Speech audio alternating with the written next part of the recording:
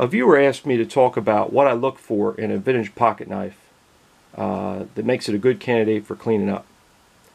When I saw this Craftsman Barlow at the flea market, the first thing I did was ask the vendor what he was asking for it. When he told me $5, I became interested. I picked it up and I noticed right away that the scales were intact. They were tight, no chunks taken out of them, nothing missing. While I was looking at the scales, I also noticed that it has brass liners. That's a sign of a quality knife. See the brass? I like to open up the main blade first. Now I noticed this one was tight. That's good. Now when you're opening up a blade on the knife, see how the spring comes out of the bottom of the knife? Now watch, when the blade's fully open, the spring drops and locks the blade in place. Right? So that right there, that's what I like to call good snap. And the blade's tightly held open by the spring. That's good. The blade also has very little side to side wiggle. That's a good sign too. And best of all, this blade has not been resharpened much at all. And that's a great sign. Because I'm not good enough to put metal back on a blade. Once someone's taken the metal off, it's off. At that point, I gave the guys $5. Let's look at the small blade. It's also very tight. I think this knife's quite dry. It needs some lube. Small blade, same way. Looks like it's hardly ever been sharpened. And again, it snaps open real nice. It's tight, no side to side wiggle.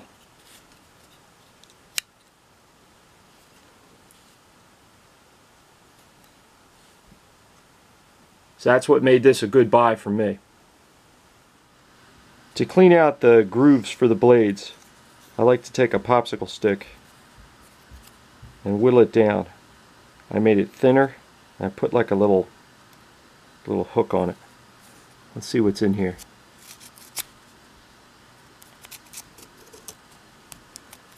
There's always pocket lint in these things, and I found worse than that. This one has its fair share of junk in it.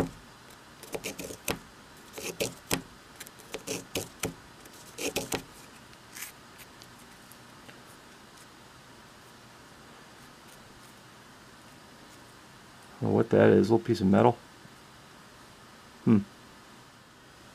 No bugs this time, just your normal pocket lint and what looks like the remnants of a chewing gum wrapper.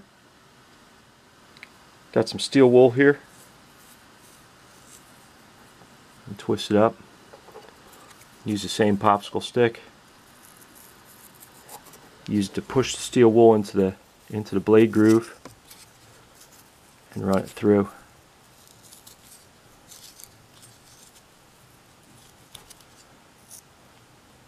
Look at all that gunk. See all that gunk it's cleaning out?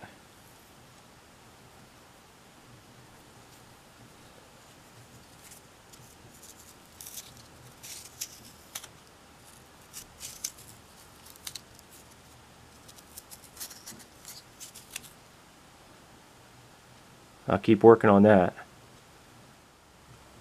The blade grooves really cleaned up nice. There was hardly any corrosion in there. That's one of the benefits to the brass liners. And I think those springs at the bottom, they might have been plated. The main blade is actually in really good shape. It's just got some minor rust pitting here. There's more on this side. In order to save as much metal as possible, I'm going to hand sand these blades.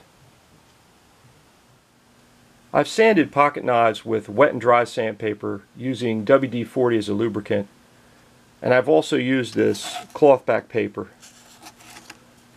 This box has 5 rolls, 5 different grits from 150 up to 600. I'm going to start with 240 on this blade. I like to support the blade with a block of wood. What's nice about the block of wood, gives my knuckles a place to go now. I can push the sharp edge into the wood to protect myself from getting cut while I'm sanding. And most importantly, it takes all the sanding pressure off of the joint. If I didn't have the block of wood and I was holding a knife like this and I was pressing down and sanding, I'm putting pressure on this pivot. By having the block of wood, all the pressure is on the blade.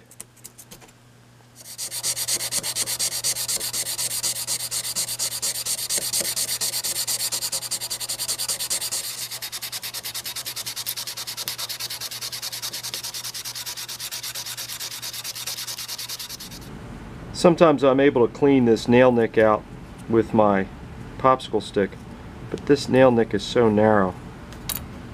I've got a upholstery sewing needle,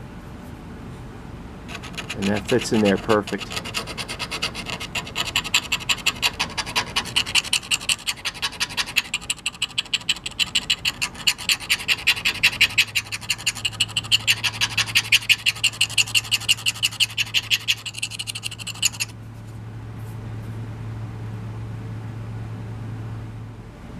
Here's the blade after the 240 grit.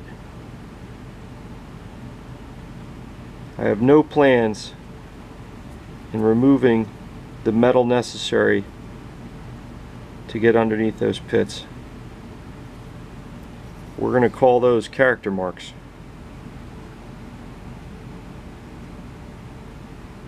Alright, now it's just a matter of moving through the grits. I like to pull up a chair and put some music on while I sand through the grits.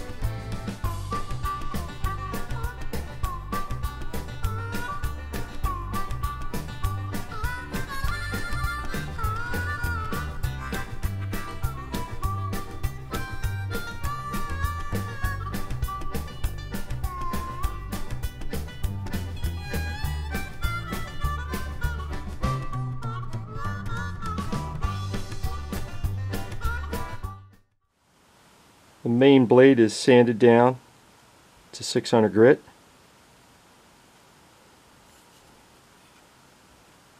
Looks pretty good. Now I could get out the wet and dry sandpaper and go down to like 1000 or 1200 grit.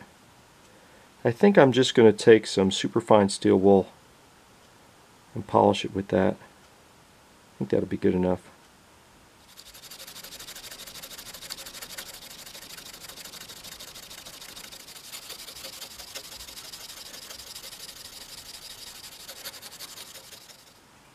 The superfine steel wool did a pretty good job. I think that's plenty polished for an everyday carry. Chuck and I will probably go over it with his favorite stuff too. I'm going to repeat that whole process with the smaller blade.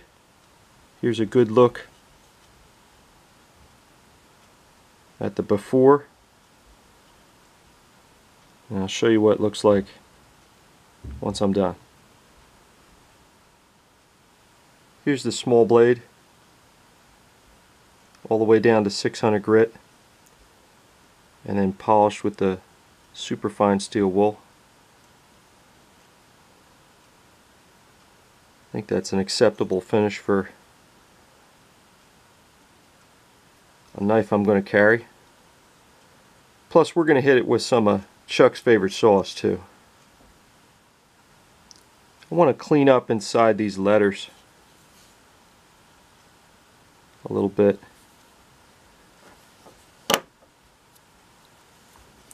This is one of those special Chinese brass brushes. The bristles are gold, like brass, but they stick to a magnet like steel. Neat, huh?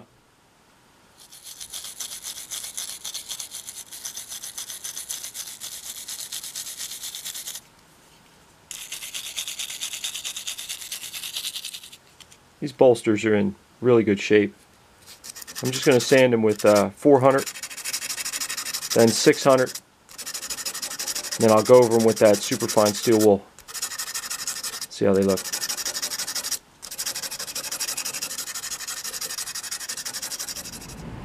I think the bolsters look pretty good.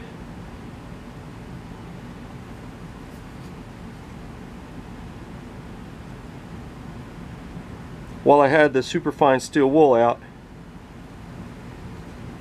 I went over the bottom, the back. I think that came out pretty good too. Chuck and I are going to polish this knife by hand. This is just a piece of blue paper towel.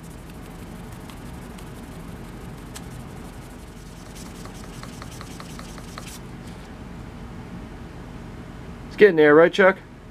Ah!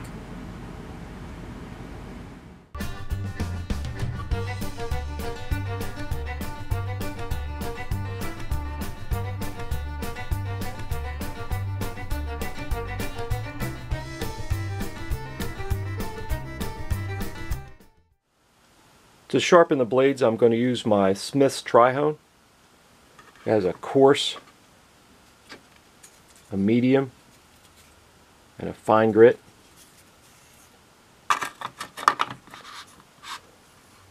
For the main blade, I'm going to start with the coarse. This is a guide to keep you on the right angle. Rest the blade against that. I try not to put too much pressure on the pivot when I do this.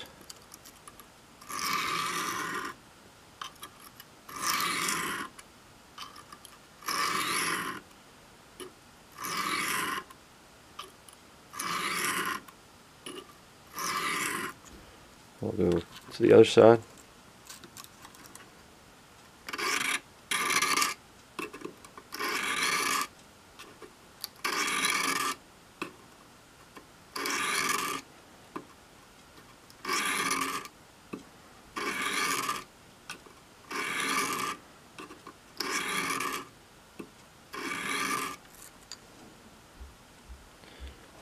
I can feel a burr forming.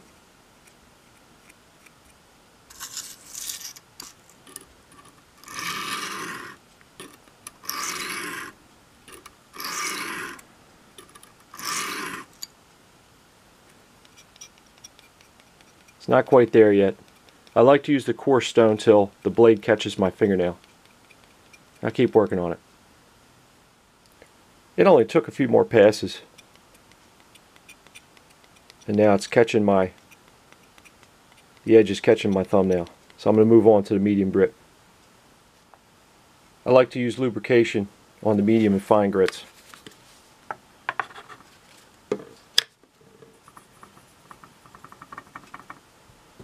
I guess it keeps the stone from getting clogged up.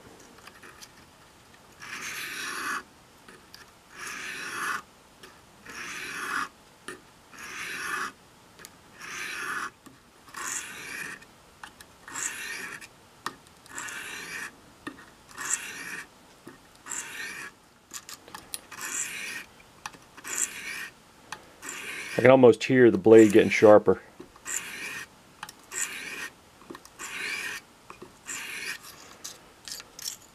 I'll try to focus on the tip here.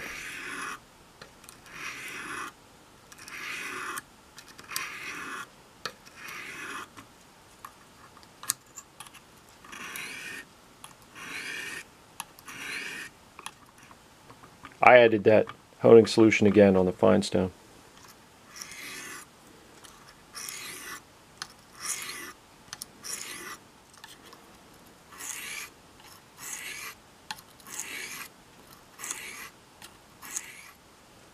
Alright, let's see how sharp I got it.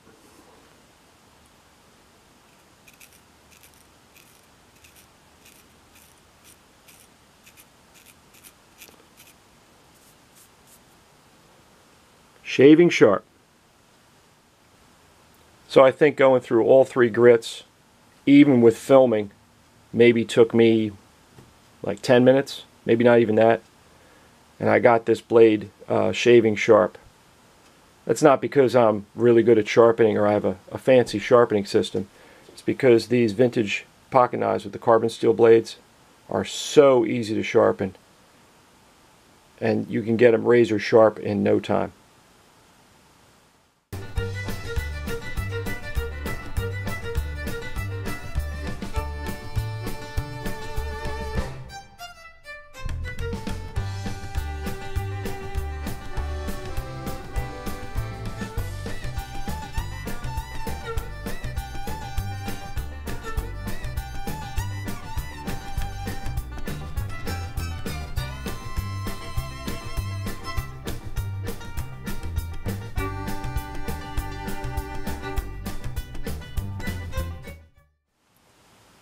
I like to use rem oil to lubricate my pocket knives. It's nice and light and has very little odor. Now this knife is super dry. So you're going to see me put way more than you'd want to put right before you put it in your pocket. I want to get those blade grooves lubed too. I'll put some on this blue paper towel. Use that popsicle stick again.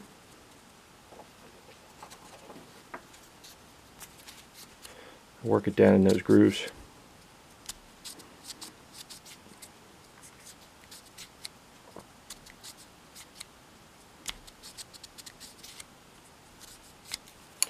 I put some here on the pivot. I'm going to put some on the back springs here. Let that soak in.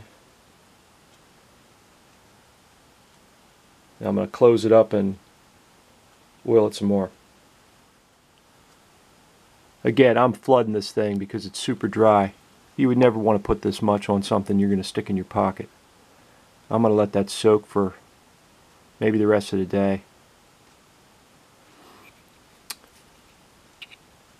If it's a knife you're going to store and it has steel blades,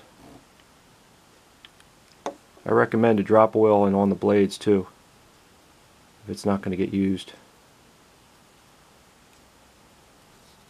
Oh, it's already better. Good. Yeah, it feels really good now. I'll let that soak in, and then I'll wipe it down. Okay, here's what this Craftsman Barlow pocket knife looked like when I brought it home from the flea market.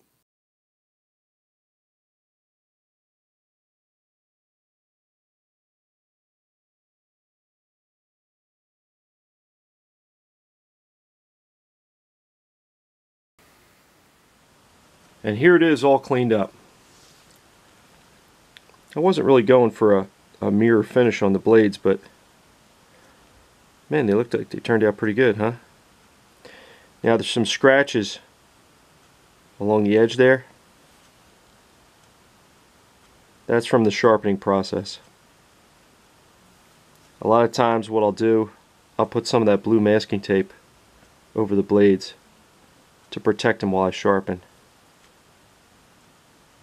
I didn't do it this time. This is going to be my everyday driver, and it's going to get scratched up with use anyway. The blades snap closed real nice now. Lubricating that spring really improved it. This knife was super dry. Now it's nice. I think that's going to make a really good everyday carry for me. So the short answer is that yes, there was a Mr. Barlow. There is some disagreement on which Mr. Barlow was the Mr. Barlow.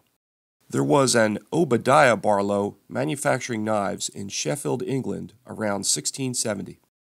His grandson, John Barlow, began exporting them to America in the mid-1700s. There was also a manufacturer in Stannington on the outskirts of Sheffield making Barlow knives in the late 1700s. These knives may have been named after a Samuel Barlow who lived on Neepsend Street in Stannington. There was also a Barlow Brothers cutlery business in Stannington. The Barlow knife was first mass-produced in America by the John Russell Company around 1785. Russell's Barlows with the arrow through the R on the oversized bolster were rugged and affordable. By the 19th century, Barlow had become a universal term for a style of pocketknife rather than a specific brand or company. I picked this pocketknife up for $5 at the flea market and cleaned it up by hand with basic tools. Vintage pocketknives like this one are fun to clean up, and their carbon steel blades are easy to sharpen, razor sharp. I hope you enjoyed the video. Thanks for watching. It turns out that a single Barlow-style penknife may have changed the course of American history not once, but twice. A young George Washington obtained a commission in the British Navy. His mother, Mary Ball Washington, was convinced a career in the British Navy was not the right path for her son and implored him to reconsider. George decided to respect his mother's wishes and surrendered his commission. George Washington's mother presented him with this penknife as a reward for heeding to her wishes and as a reminder to always obey your superiors. Fast forward to that rough winter in Valley Forge during the Revolutionary War. With his men starving and freezing, Washington wrote out a letter of resignation as Commander-in-Chief of the Continental Army. One of his trusted officers reminded Washington of his prized penknife and his mother's instruction to always obey your superiors. Washington decided to tear up his resignation letter and lead his men to fight to the end. And the rest is, as they say, history.